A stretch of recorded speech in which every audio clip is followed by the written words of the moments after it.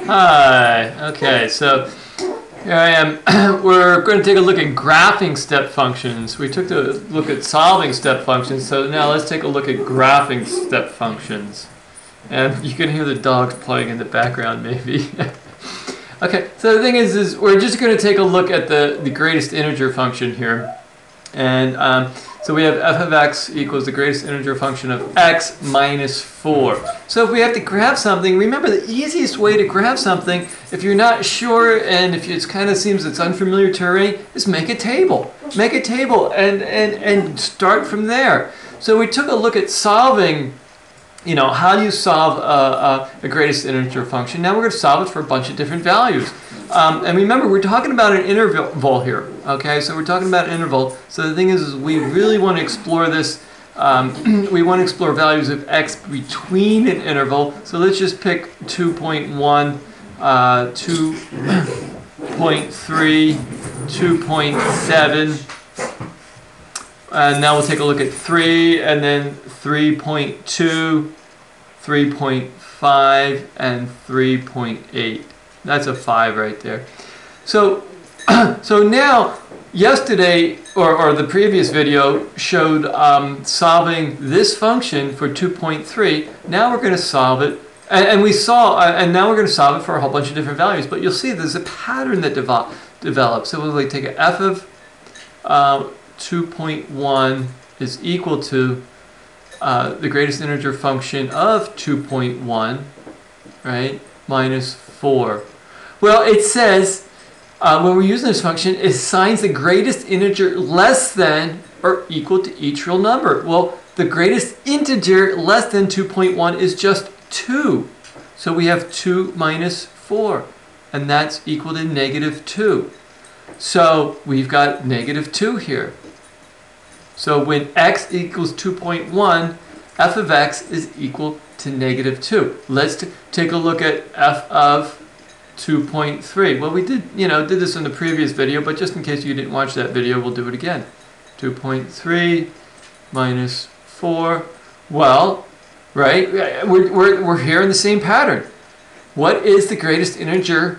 If we're doing the greatest integer function for 2.3, we've got to find the greatest integer less than, okay? That's the big there. Or equal to, right? Or equal to each real number. So the real number is 2.3. The integer, the greatest integer that is less than that is going to be, again, 2. 2 minus 4 is equal to negative 2. So when f of 2.3 is negative 2. Oh my word, look at this. There's a pattern developing. Huh. So we have f of 2.7 equals 2.7 minus 4. Well, what do you think is going to happen here, right? The greatest integer for 2.7, or the floor, is again going to be equal to 2 minus 4. And that is just going to be equal to negative 2. Okay. Now we need to do it for all of these here. And I'd like you to try to do that on your own. Maybe pause and then come back and take a look. So, okay, you paused and you came back, and here you are. Unfortunately, I don't have a way of erasing. Oh, I do. Okay, yeah, maybe, so I'll erase some of this, boom, so that I can make room to do another one. Because once we have the data, it's all set up, it's pretty easy. Huh. Oh, I appreciate your patience in oh, I could just touch it, there we go, okay, boom. So, let's take a look at f of 3. Minus 4. Well, it says less than or equal to, so less than or equal to 3 is just equal to 3 minus 4. And that's equal to negative 1. Boom. There's a pattern going on here. Well, let's just take a look at 3.5. F of 3.5. Because once the pattern begins, it's going to continue through 3.5 through the whole interval. Well, you know, the greatest integer for 3.5 is just 3 minus 4 equals negative 1. So look at that. There's the pattern. So for the interval between 3 and 3.9999999, it's negative 1. Okay, so now we've got a table. Once we have a table set up, we can take that table and apply it to a graph. So we know that when x is, well, let's take a look at this one here. Let's take a look at these here.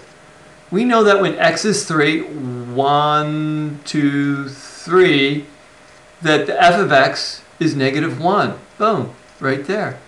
And we know that when x is 3.2, boom, f of x is negative 1. We know that when it's 3.5, f of x is negative 1, and so on and so forth. So boom, it just goes like this, but it never gets to 4, so it's got to be an open circle. Boom, there it is right there. Okay, and then likewise, when x is 2, it's going to be negative 2. And then an open circle at 3. And so at this point, you don't even have to know the rest of it. You could see the pattern, and you could actually put the pattern, you just follow the pattern. And so this is going to be the step function for f of x equals minus 4. Right? Boom. It's just like that. The pattern keeps on continuing on. And then likewise right here. Okay, that's how you graph it. Okay, hopefully you found this to be helpful.